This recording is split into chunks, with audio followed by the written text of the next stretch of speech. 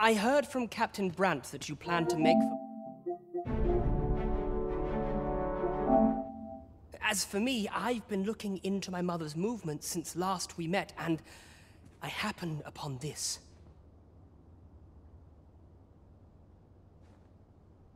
"'Tis a letter she discarded, only half written.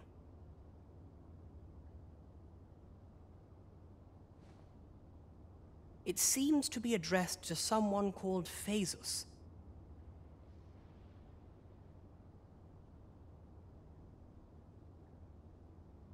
I passed an eye over it, though I failed to grasp its meaning, or what compelled her to throw it away. Here, I thought it best that you have it. Mayhap you could glean aught from it that I could not. And if you do, would you be so kind as to share it with me? That is, only if you've the time to spare.